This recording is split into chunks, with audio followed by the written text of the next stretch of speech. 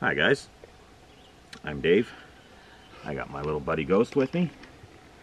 We're doing a series about wild edibles. And today what we have is wild blueberries.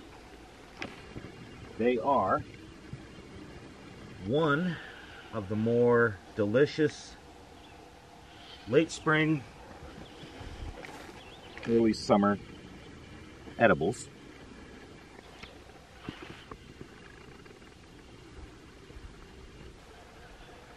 Blueberries have a number of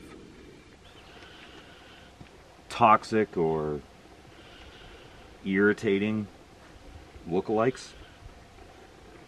The bushes are the easiest way to tell. If you just looked at the berry, you might not necessarily know that's good to eat, because there are a few things that are not good for you.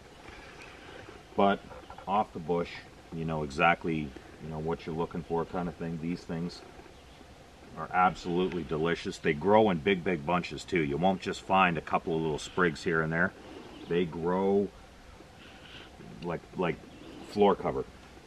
And it's getting a little bit late in the year for them, but they are still around here and there, especially in shaded areas. They really like it underneath the pine trees.